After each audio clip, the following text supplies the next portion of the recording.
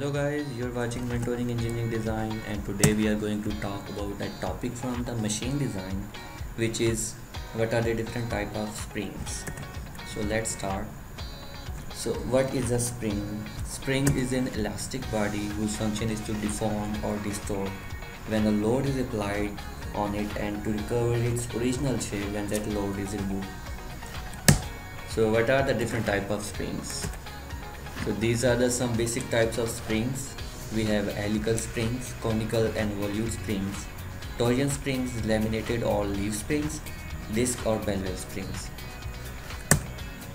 So what is a helical spring? So as the name suggests, so these springs are shaped in the form of an helix, and there are two basic types of. So these are again divided into two different types.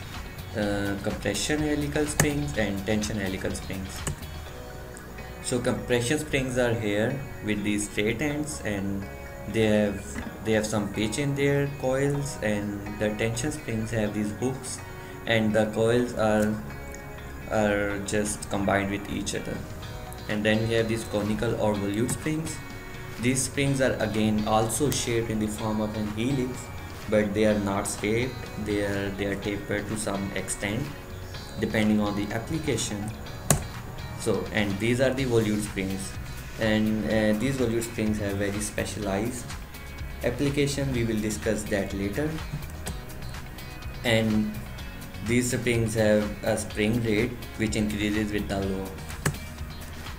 So this is the example of a compression helical spring, and these springs are usually found in the suspension for the vehicles. These tension springs can be found in a trampoline, and they also have many examples that can be found in our practical world.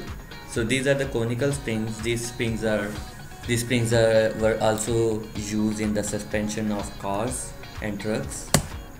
Then we have these volute springs. So these springs are here pictured from a conveyor belt which is being used in a tank, and these springs, speciality about these springs are that these are made out of these bars, and these bars just slide over each other, and they can be compressed to a very small length, which is not very achievable in helical or helix springs.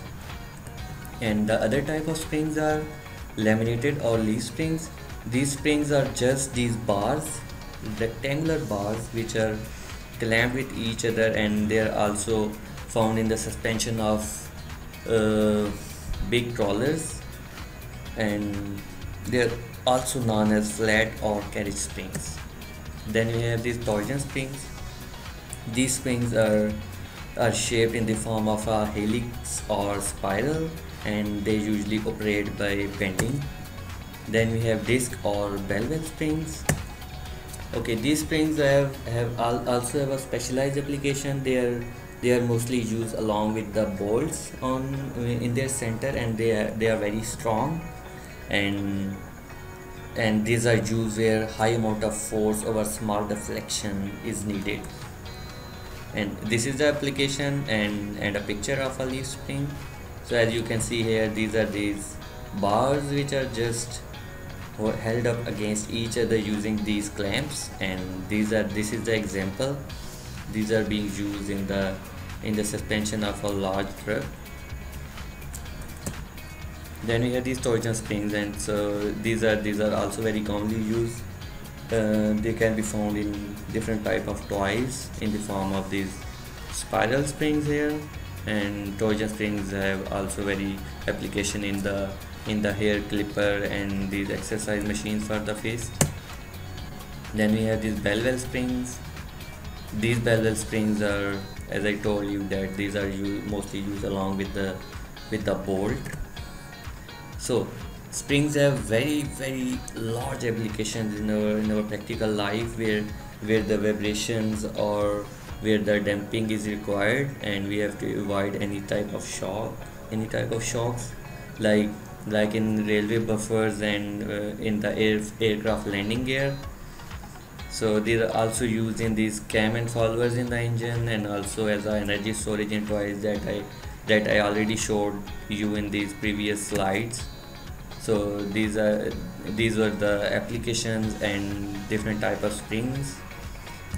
So that's it guys, I hope you have learned something. I also have attached link for the springs that you can model, that how you can model these different type of springs in SolidWorks.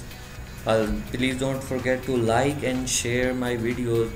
Please also subscribe to my channel. Thank you guys. Okay, bye.